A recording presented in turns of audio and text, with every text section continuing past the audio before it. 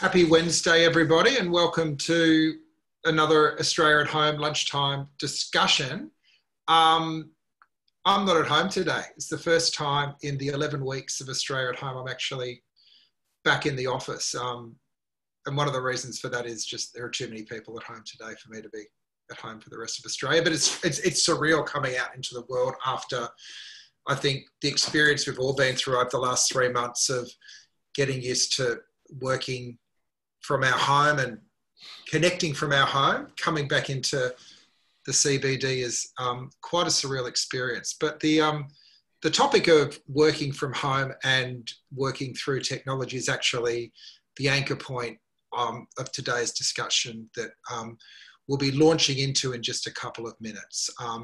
Before we get cracking though, just to pay my respects to traditional owners. I know wherever we are in Australia, we are all on traditional land, and I do pay my respects to the traditional owners of my land, which is the Gadigal people of the Eora Nation, and pay respect to elders past, present and emerging, but also to recognise the land was never ceded, and to reflect, I think, particularly after the weekend and the last couple of weeks, how that truth that land is never ceded still writes so much of the history that we're living through today.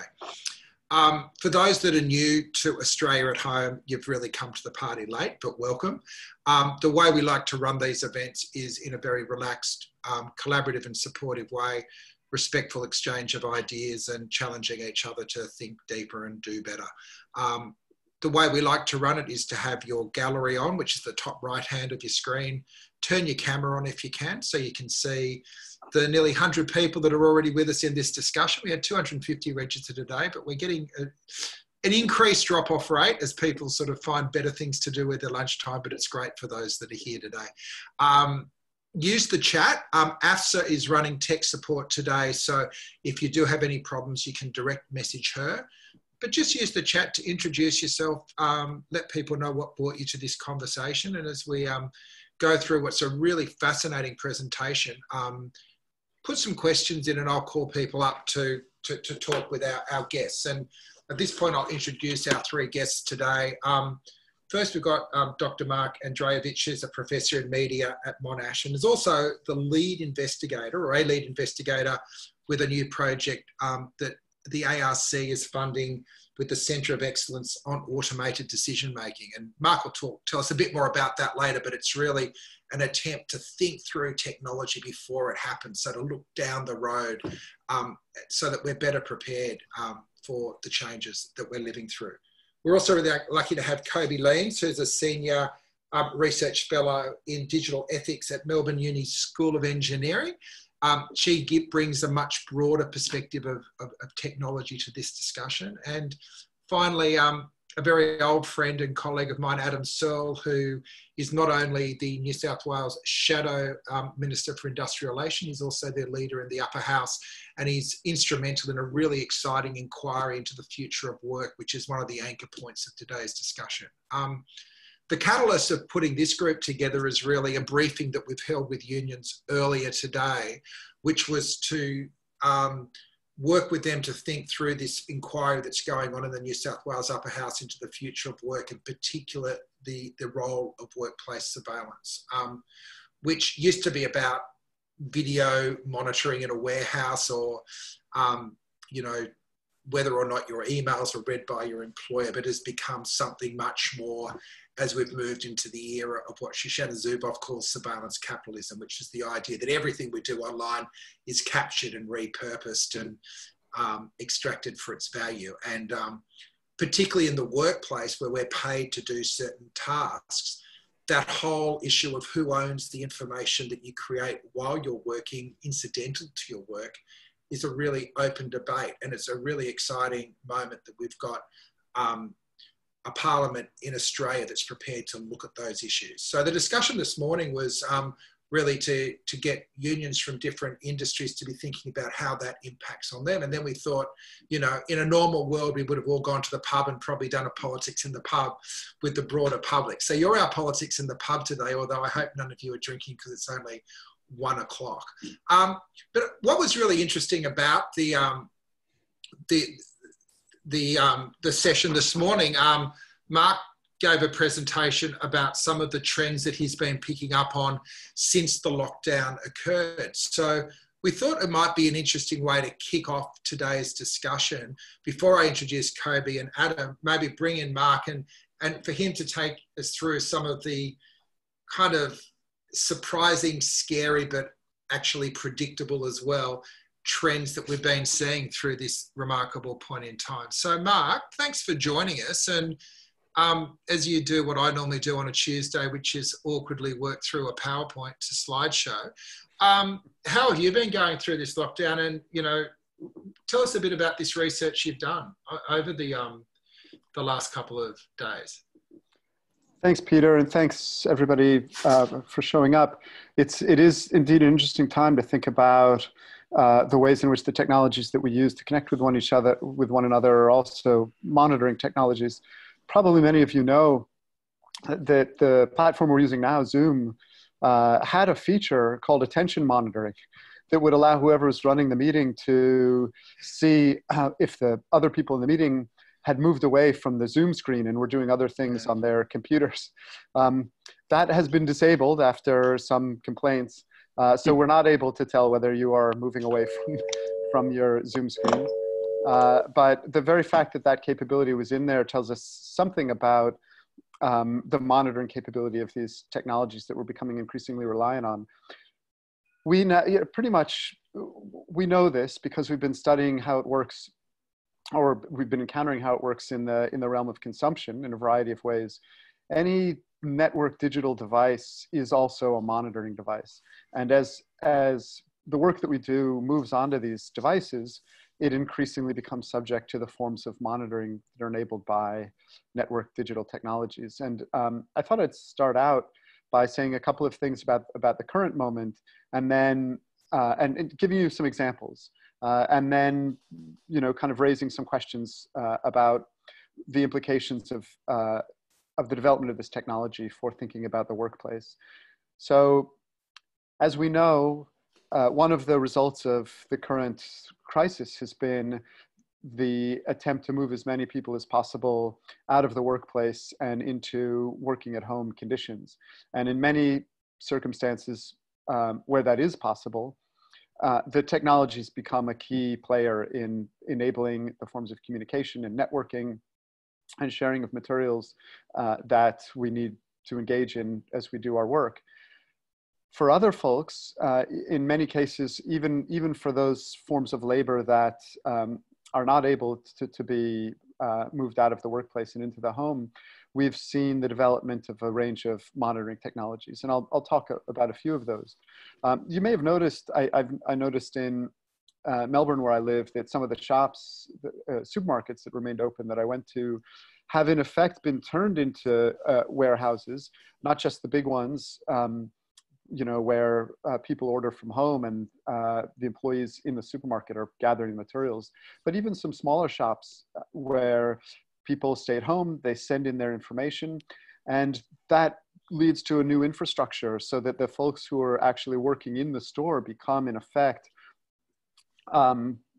maybe more like warehouse workers. They move through the store with electronic devices that tell them what bundle of goods has been ordered, and they package them and send them out.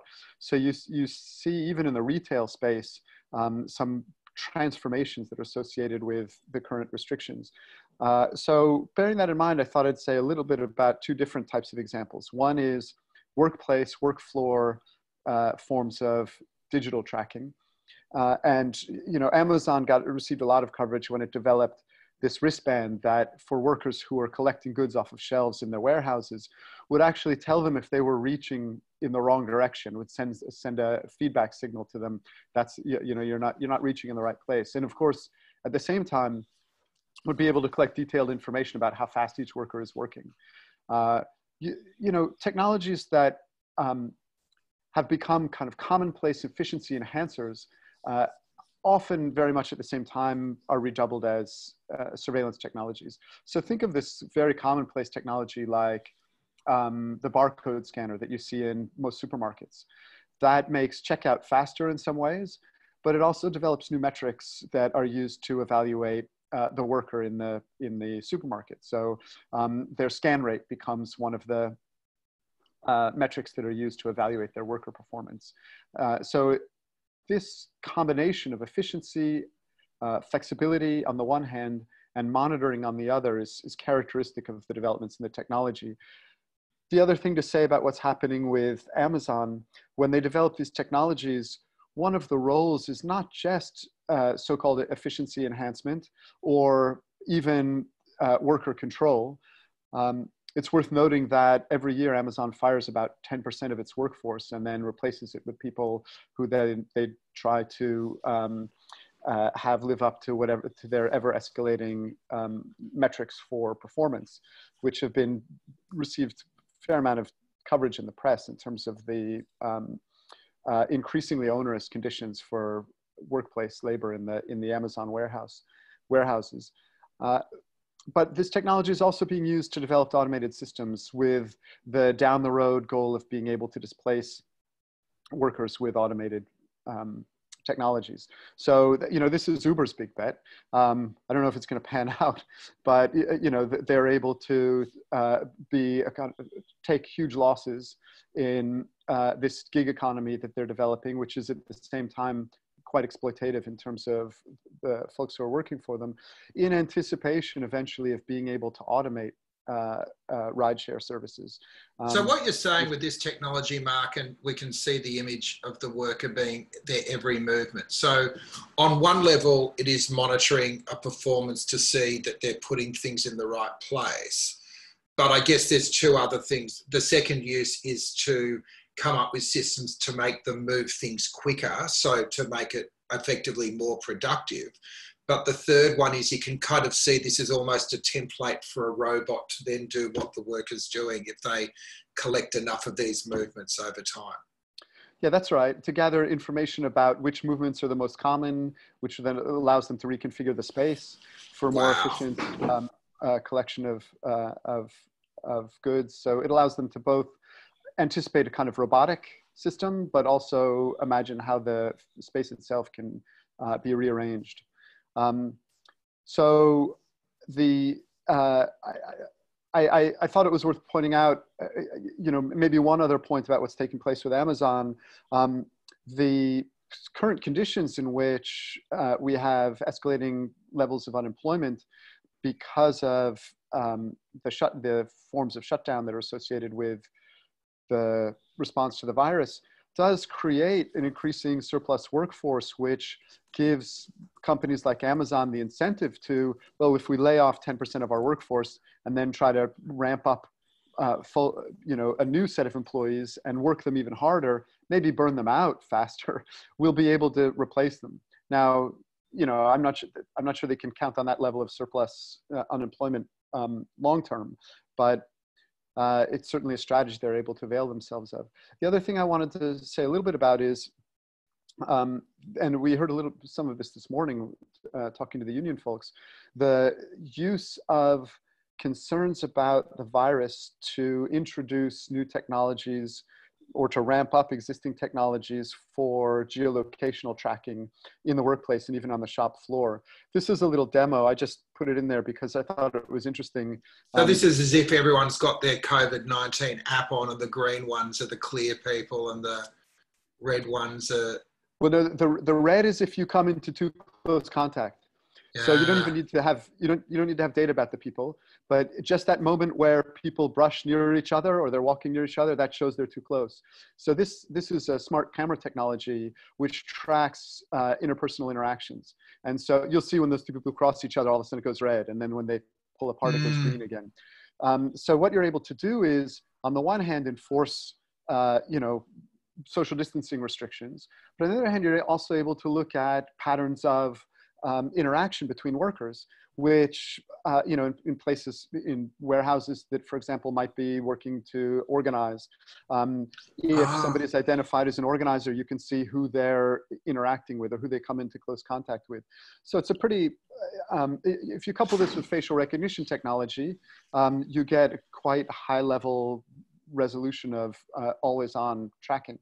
I might just bring Kobi in here because Kobi's looked at the application. This is a classic case you can't unlearn technology. So even if, you know, a technology like this makes total sense in the sense of enforcing social distancing, it can, there are no ground rules around what else it could be used for. Yeah, that's right. I mean, I was just going to jump in, Mark, as you were speaking, as I was thinking about how Facebook data is now also made publicly available. So if you have a Facebook account, unless you opt out, your tracking is also being moved. And of course, there are assurances that that is not granular detail, that it's not any kind of data that anyone could re-identify as you. But as some of the work that I've been doing shows, if you have 3 data points from anybody, you can re-identify that person. So again, this is not about individual systems, which I think Mark would also probably agree with you. In the workplace, you might have a number of different platforms that are collecting data about you, and how those are then used in conjunction with each other, if they're shared, or what you are even aware of, is a further question. So I suspect most people using Facebook wouldn't think of it as being used as a geo tracker at this point in time. So yeah, lots of issues to think about, not just in the workplace, but also in the street. Yeah. And then we get to the workplace, which is even scarier, Mark.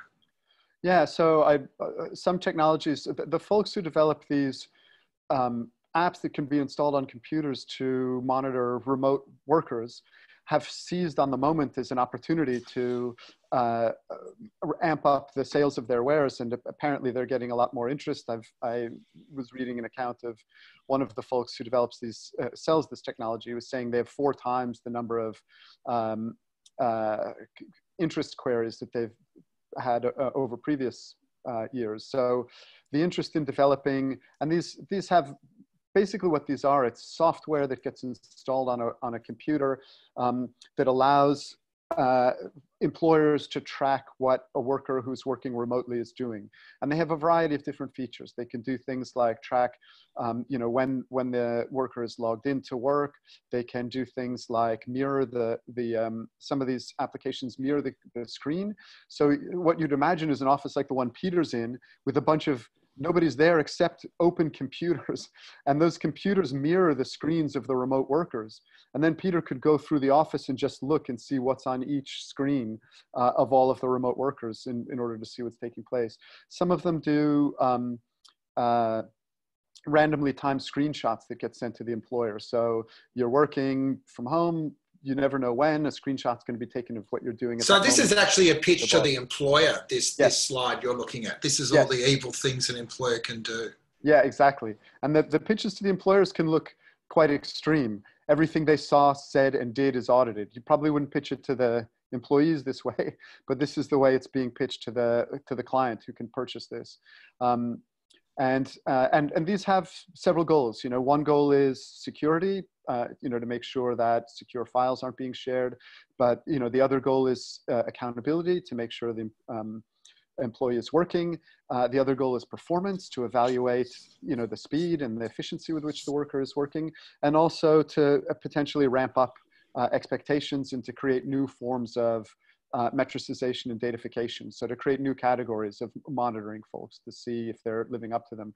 So the idea, you know, you can see in the discussions, you know, in the promotional material, the way this is, the very fact that you're measuring is then turned into a means of kind of ramping up expectations. Once you know what they're doing, you can give them an incentive to do more faster.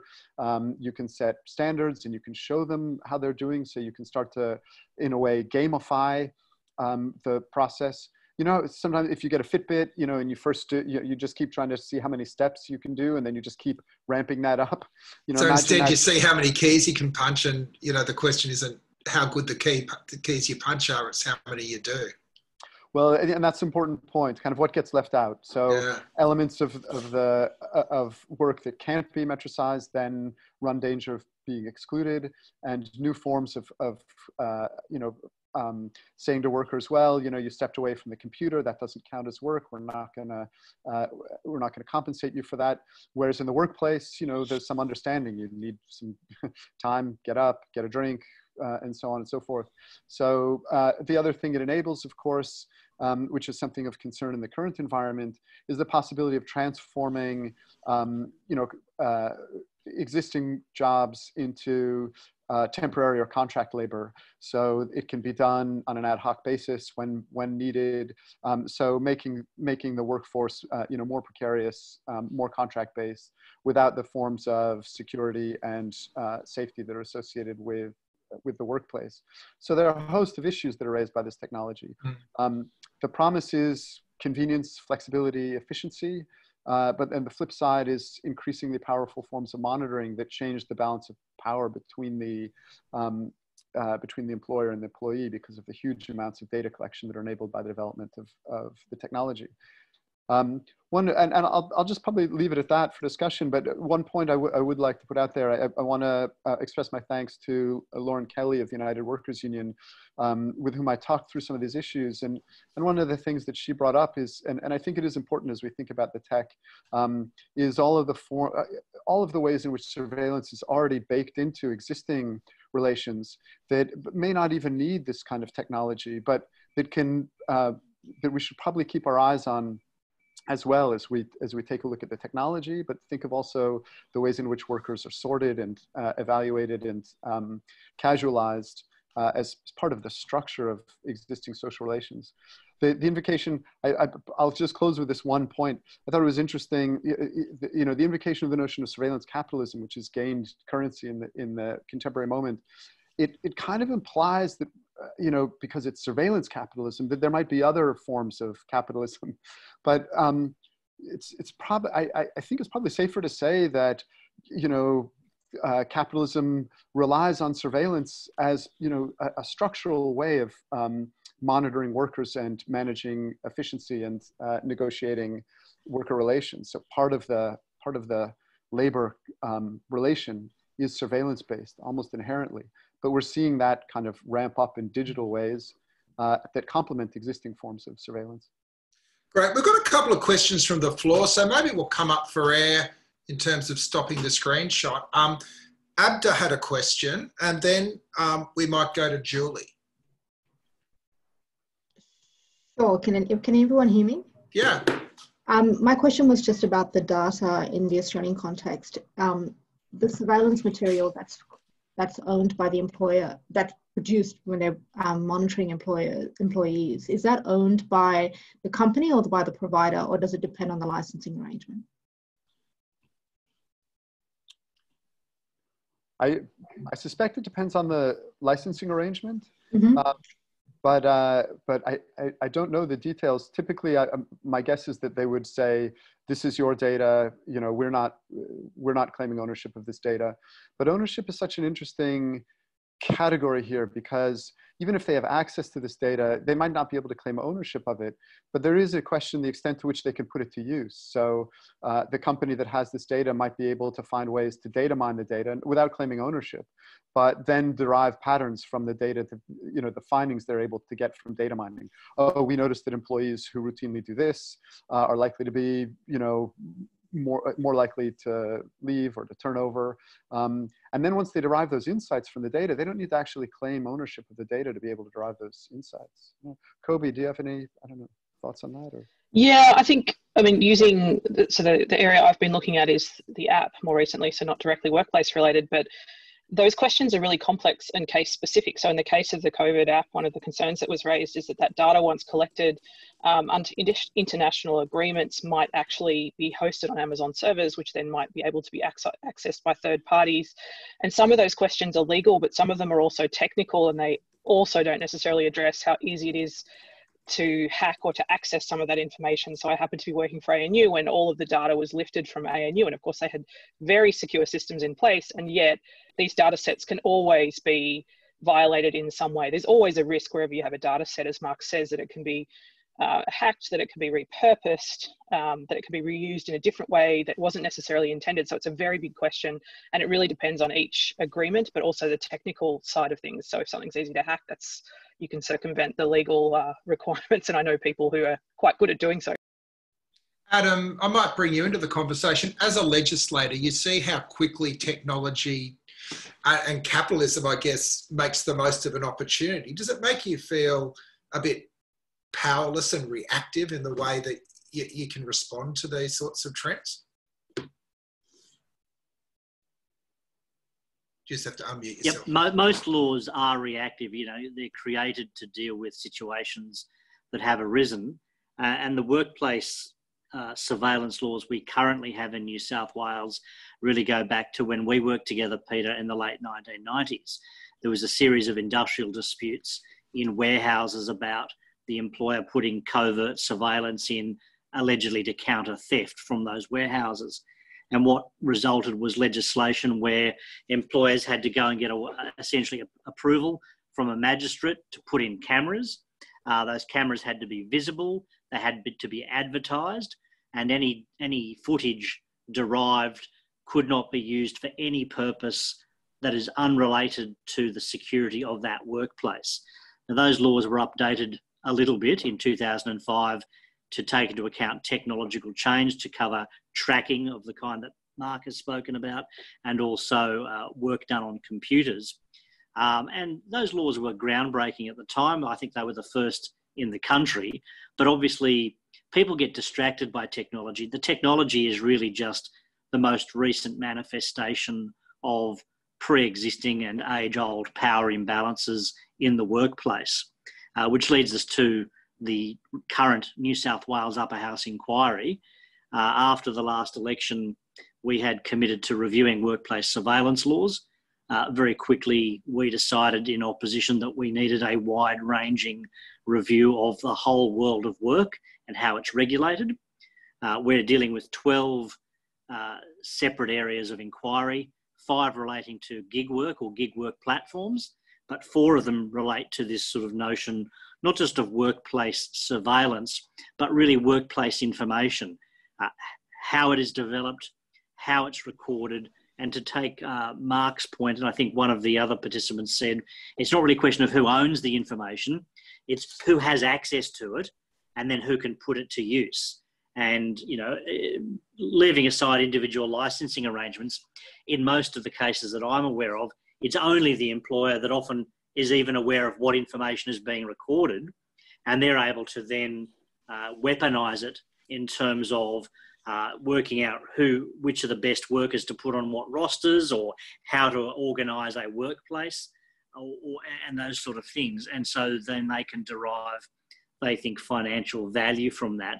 But because that information is opaque, because only the employer has access, the individual workers or even collective workers through their unions have no agency, they have no access to it, and they've got no way of sharing in the benefits of any productivity growth that information is used. So we're hoping this inquiry will really draw out the dimensions of the issues that are occurring in the workplace, and hopefully posit some regulatory solutions so that we can update the law and put workers, at least in part, in the driver's seat, or at worst make them more equal partners in how the information is currently used.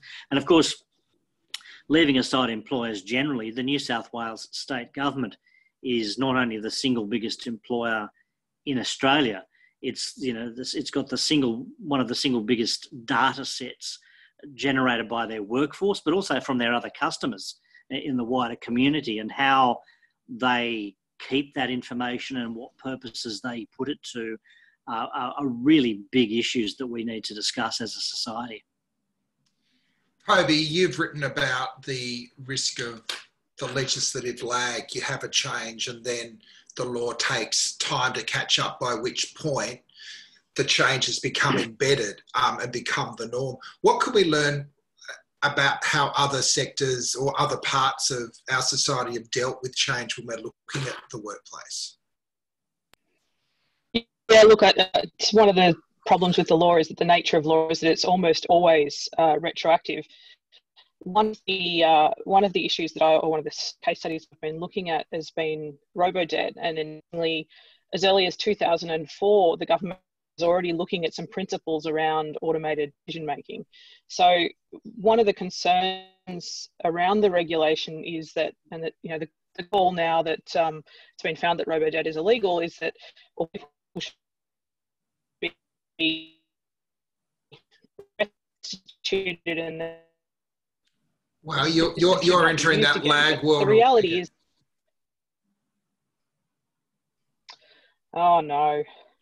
Here you go. Try again. I'm just going to try. While Kobi's speaking on that, yeah, Mark, just reflecting on... Can you hear me now? Yeah, we can. Go again. Can you hear me now? Yeah. Oh, the joys of technology. I know, we've been going so well too.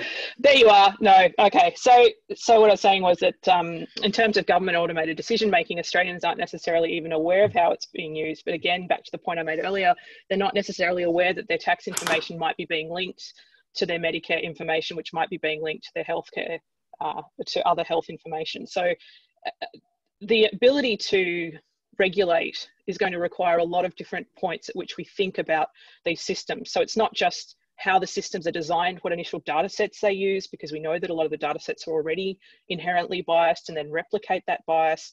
But it's also thinking about the algorithms that are used and what those algorithms are also contemplating, who's creating them. A lot of them have blind spots that don't necessarily think about who's going to use them and how they're going to be used. So there are a whole series of points at which regulation is going to have to think of intervening, and it's quite, which is why it's so complicated and why it hasn't been resolved simply yet. But it's why it's so important to have these conversations and to understand the problems inherent in the systems themselves. As we've already discussed, how the data is collected and then how it's repurposed, how it's reused, who has access. There are so many different points where the regulation is going to have to contemplate protection of individuals, both in the workplace and outside of the workplace, which currently is not happening. Right, we've got a question/comment from Colin from the VTHC. Are you there, Colin? I'm probably making it. There, hello, there he is. Yes. I was just presuming, but others can tell us whether it's so or not, that technological surveillance would be an allowable matter for enterprise bargaining. So whether a workforce or a union could seek to ban it during enterprise bargaining negotiations. Maybe that's one for Adam. Well, look, it may be allowable. I don't think it's addressed in federal workplace laws at all. Obviously, traditionally in awards, you've had so-called termination, change and redundancy clauses where employers are supposed to consult over technological change. And obviously, the automated monitoring and surveillance of the kind that we've been discussing would surely fall into that category. It's a question of whether or not workplaces are even aware of any proposals to monitor what they do, and whether or not workers and their unions are prepared to put it on the table as something they want to bargain about. I don't think there's any prohibition in current workplace laws that would prevent that from happening, but I'm just not aware of unions in the national system putting those issues on the table. So maybe it's a question of awareness and wanting to do so. On that note, I might also call Julie up, who had a kind of related comment question there about an appetite for national regulation.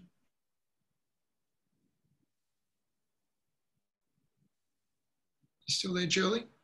Otherwise, so she was interested in understanding the appetite for national regulation of workplace surveillance rather than state by state. And her observation have been to OAIC, and they are not good at understanding this issue, and there are state differences. Can you hear me now? Oh, there you are. I just read your question. Why don't you expand on it? We're fiddling with the buttons. It's always just a couple of points that I would throw in from my experience of being surveilled in the workplace and trying to pursue a remedy. I found that my organisation was part of a national organisation, but the surveillance occurred in Queensland, which does not have a specific act, unlike New South Wales. But it threw up other issues such as if your organisation is using another provider, so you're leasing your computers from someone, there were questions about your rights or their rights to your data on their computer. So that was an issue that was never resolved. It was too hard for all of the regulators to answer that question. The other issues that came up were that even though my workplace had a policy that allowed people to have personal use of their computers. So if you want to do your banking, for example, and that's very common in workplaces, do your banking, talk to your partner, fill out a bank application for a loan, that kind of stuff. I did all of that stuff on my computer, and my employer harvested that and took all of my personal info and put it in a special file, and it sat on their server for like 7 years until a whistleblower found it. And I then spent 2 years in the OAIC trying to find out what they had done with my information, why they did it, and get an apology. And so after 2 years, I just kind of got a half-assed apology and not much else. And I found that the OAIC was totally unequipped to deal with this as an issue.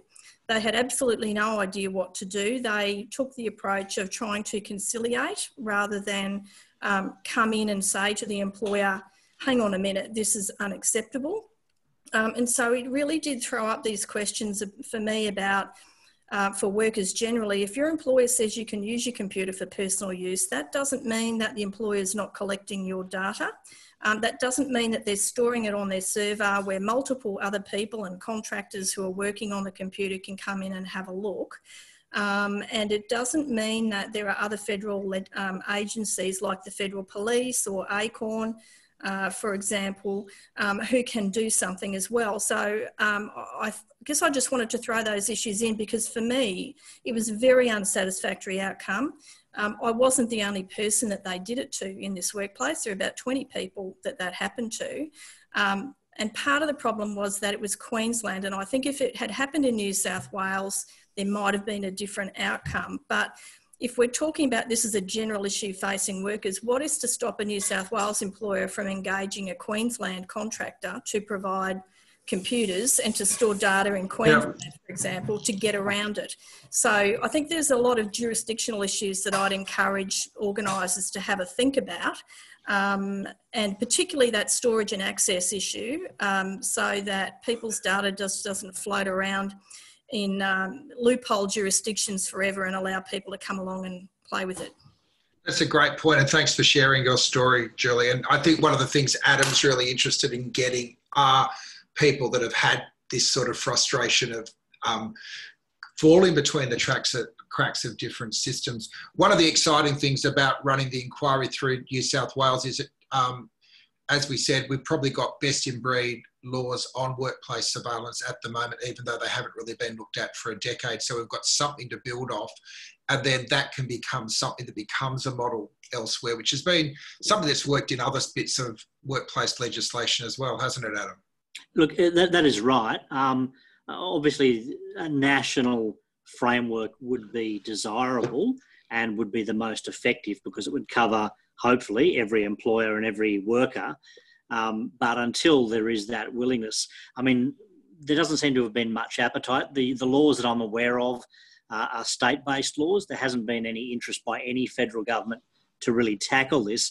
When you look at the Commonwealth privacy legislation, it really seems to tackle companies as service providers and tries to regulate the issue of information and data gathering as between companies and their customers, not between companies and their employees. Doesn't mean it couldn't be changed to do that, but it doesn't do that at the present time. So I think unless or until this issue does become one that politicians are interested in taking up at the national level, I think, as Peter said, we've got to just try and draw out the examples as best we can through the inquiry, get the case studies, if you will, that really embody and highlight the different issues and problems that need to be addressed. And hopefully some of the participants in the inquiry will also have some ideas about how those problems could be dealt with. So look, and I've got some ideas of my own about how the laws need to be updated. So I think this is very valuable for me to hear from people, both in this morning sessions and also today, this afternoon, to hear about, like, that Queensland example is quite good because you have a situation where, is that company, for example, in that Queensland example, was that service provider to the employer actually breaching the privacy legislation in the way that they were dealing with that information they gained essentially from their customer, the company, the employer, but it wasn't the customer's information. I mean, the real problem we've got here is because there's no regulation of how to gather or deal with information, whoever has it can use it. And that seems to be the problem. Another question from the floor from Claire Pullen, if you're there, Claire.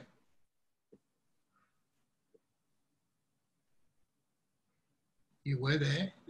Yeah, Peter, Can you hear me now? Here she is. Yeah. Hi. Hi. Look, Adam, I've got a question for you about the role of government. I was lucky enough to work at the Federal Public Service Union during a period entirely almost where all our work was around robo-debt. And essentially that robo-debt came about in a lot of ways because there were 5,000 workers sacked out of Centrelink, and the speculative invoicing software was meant to be a replacement for those workers. And there was also the other wicked problem of Liberal governments always cutting budgets for public service agencies. Is there a role for government, do you think, to kind of lead around that stuff, not just regulating the data and how it can be used and what you do with it, but for a government actually going, no, we're going to be a centre of excellence around ICT, and particularly given that New South Wales government is such a large employer? Yeah, Claire, you raise a really important question about the role of states, not just as regulators, but also by embodying the standards you want to see taken up, including by the private sector. And that's why there's a specific term of reference that we developed for the inquiry, which was how government, as a best practice employer, should manage and use the information generated by its workforce. So that goes not only to notions of how they initiate discussions about putting in place monitoring that enables the recording and harvesting of that information, but then how the employer in the form of the state government is able to use that information, and also how it's able to interact with its workforce around that use and making sure that any benefits are shared. So we thought this was such an important issue because the state government of New South Wales is not just the biggest employer in New South Wales, it's the biggest employer, I think, in the Southern Hemisphere. So it just shows you, it's got a lot of, if you like, market power, and the standards it actually embodies through its actions, I think, can be very powerful and hopefully persuasive, including not only with other governments, but also the private sector. So I think there's a very real role for the state to play as an exemplar of the change and reforms we would like to see put in place. When you look at the fact that there's still no mandatory reporting of significant data breaches, even for customers in the state government, we still have a long way to go, but that's certainly one of the destinations we'd like to reach through this inquiry. Kobi, your view on the role of government in the adaptation of technology more broadly? I think there was a point, I can't find it, made in the chat earlier about governments deliberately circumventing some of these regulations. And I think, as we've seen with robo-debt, and other cases, there's been even before the class action on robo-debt, the government rapidly paid out without going to litigation. And even in the interim, there has been a case called Pintrick, which was a tax case where a decision was automated and someone was told that if they paid their tax return, they would waive the fines. They paid their tax return, which was late, and then the tax office came back and said, oh no, we're really sorry, that was an automated decision, we actually are still going to fine you. And the judges actually found that decision was not binding, but that case is rarely cited or referred to. It's almost as though the government were ignoring existing precedent in this area. I think there's an enormous amount of pressure, as was also raised, to make the government more efficient, and as staff are being cut back, automation is being turned to more and more as the answer.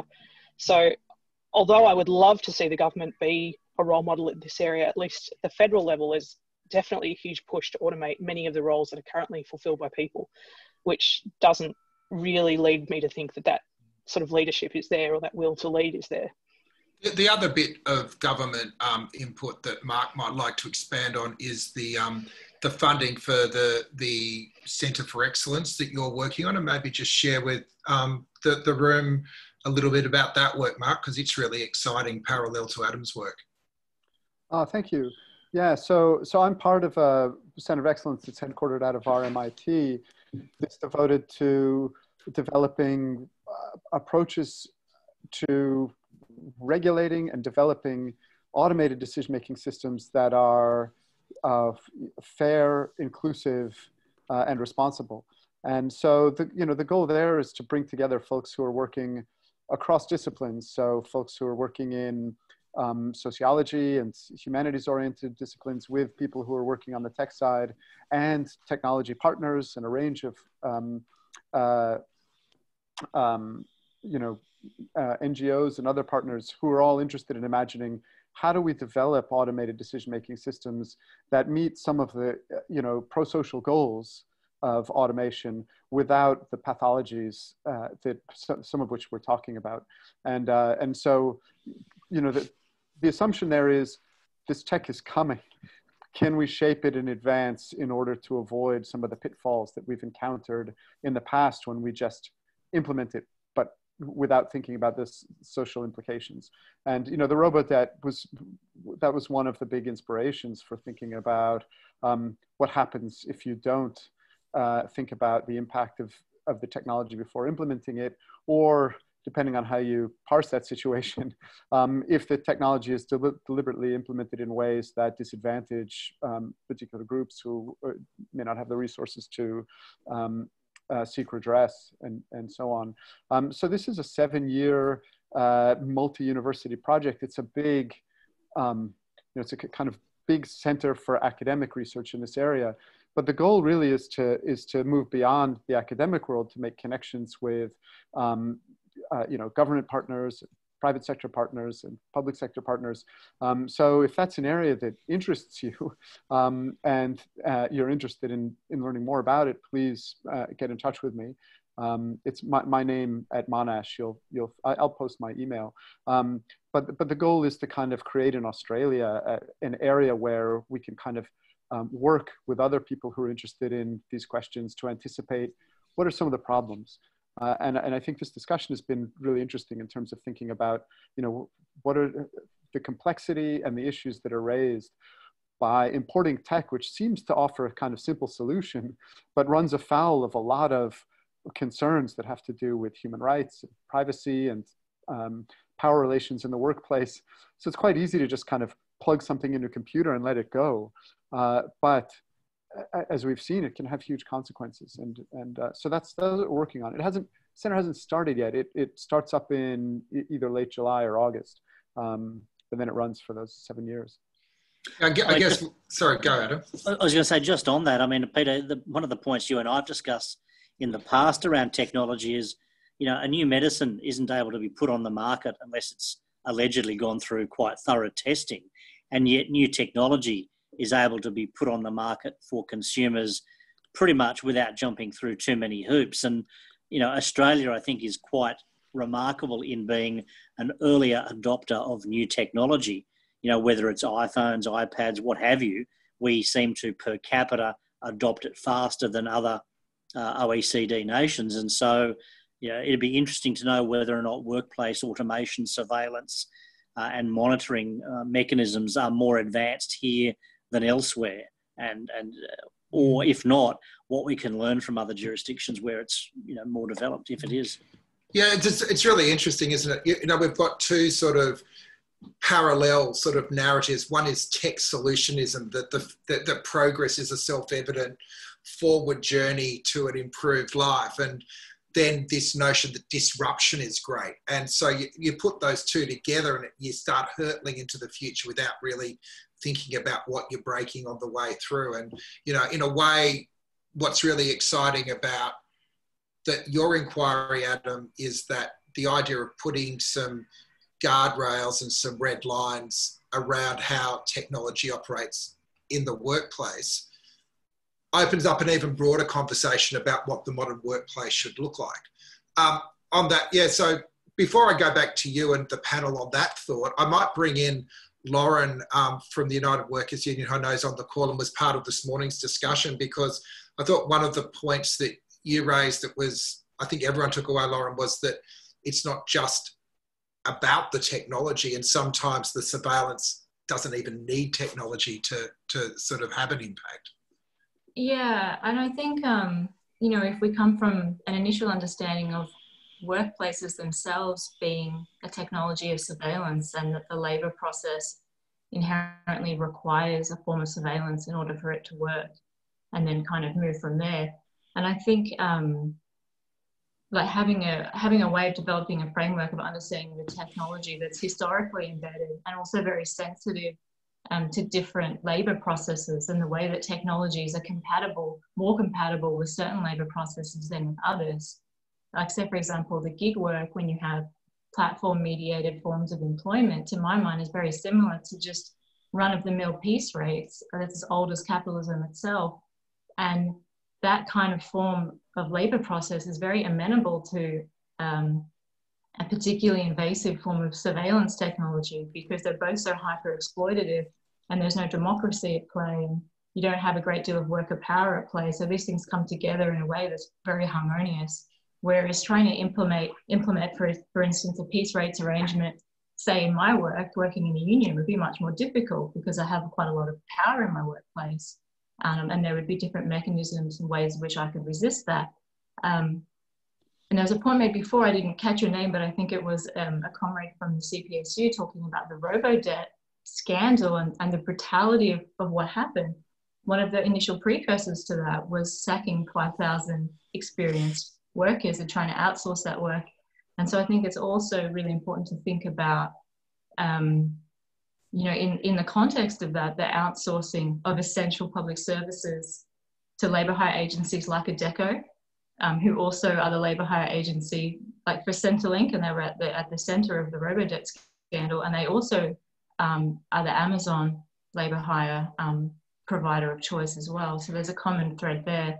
And, you know, I think it provides just some good case studies where you can compare what's happening at Amazon and what happened with robo-debt. Some of the common threads is the outsourcing of skilled workers to these labour hire agencies that have a very exploitative labour process at the core of them. And sometimes we see these same private companies coming up again and again as well. Yeah, thanks for that.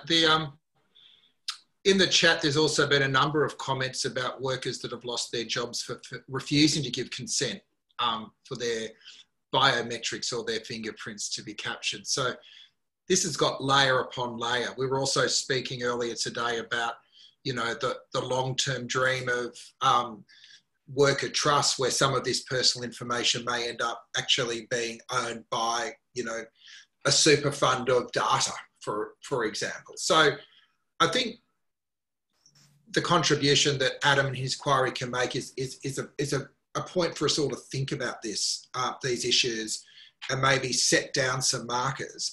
Adam, before we finish off, like, how does an inquiry work? And if people are just on this call and they're interested, do you have to be important to put it in a submission into an inquiry like yours, or how's it operating? No, look, there is when we put out our press release announcing the inquiry, we also opened submissions, which will be open until 31 August. And they are submissions open to the whole world. You don't have to be a stakeholder or important to put in a submission to a parliamentary inquiry. It's just any interested person or group, not even necessarily restricted to New South Wales, can put in a submission.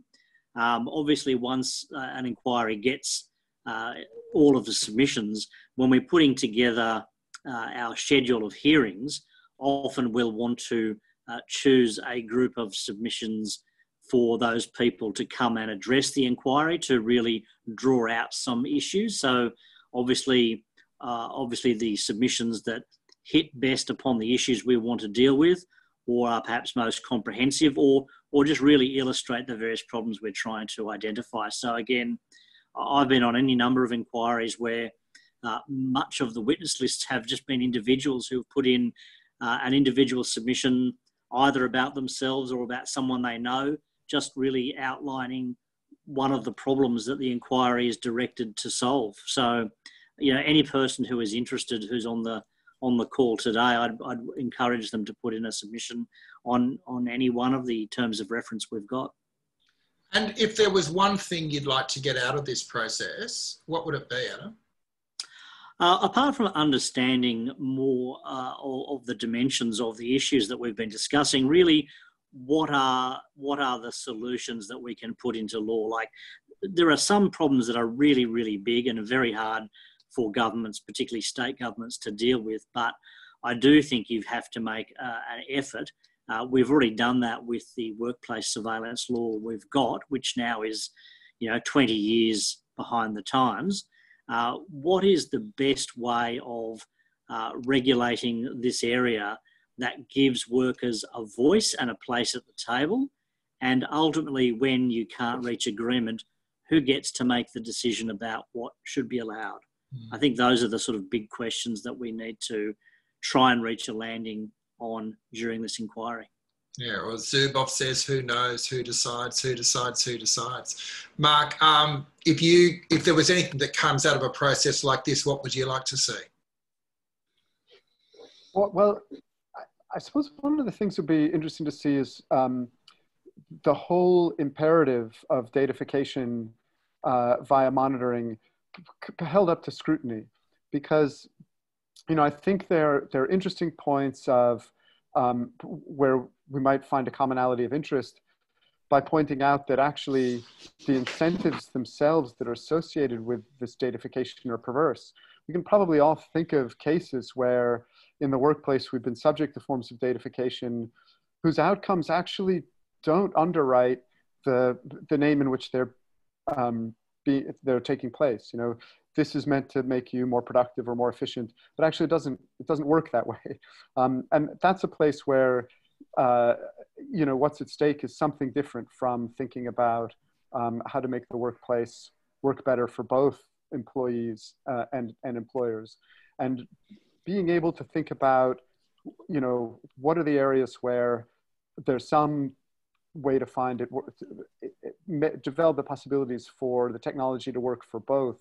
That seems to be the important spot to be looking at. And by contrast, examining those points where it's not working and forms of datafication, surveillance, and monitoring just, there isn't any interest in it from the stated perspective of, efficiency or productivity, but there's something else going on, and those need to be interrogated. So I guess it's kind of looking for the way to make things work in the interests of both employer and employee. And Kobi, to round that off, what would you love to see out of a process like this? A lot of the writing that I do starts with starting from no, stop, reflect. What is it the problem? What is the actual problem we're trying to address? What is it that employers actually want to improve? Is tech the best way to do that? If so, what tech? If we have that tech, what limits need to be on that tech? I think we need to slow down and think about these systems before they're used, rather than putting them out in the wild and then trying to clean up afterwards. Because once the data's out there and once these systems are embedded, reversing those systems is very, very difficult. So I'd love to see that process be required. And then the responses from a regulatory side need to be regulatory, they need to be technical, they need to be policy-based, and they also need to be social. So people need to understand what the systems are.